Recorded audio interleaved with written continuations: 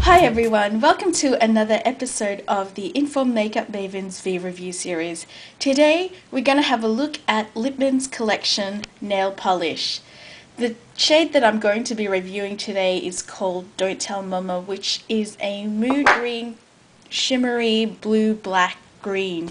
As you can see on my nails here, it looks rather black, but depending on the light you can see the different green undertones or sometimes blue undertones in the polish.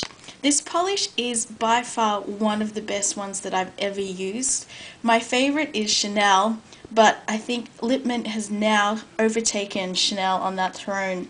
Why I love Lippmann so much? Well, the brush is really easy to use. So as we can see here, I've taken it out. You can't really see it very well. It's actually quite a thin brush, and the viscosity of the actual nail polish is such that it goes on evenly in a single thin coat, unlike some polishes which tend to streak. This one I found did not tend to streak, and even though I had one thin coat when I first started, it was enough to achieve such a deep, intense pigmentation on my nails. Also, why I love it is that I've had this manicured for almost a week and a half now, and as you can see, aside from the busted cuticles you can see on film and my dry hands, it's actually still intact. And this is only after 2 coats and a dash of top coat, which I use Nailene's Acrylic Strong.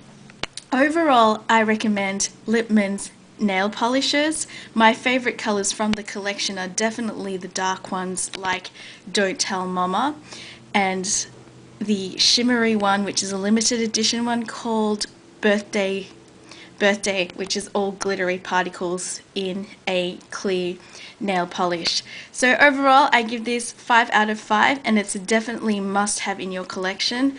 And hurry up online and grab yourself a bottle of Don't Tell Mama. Thank you.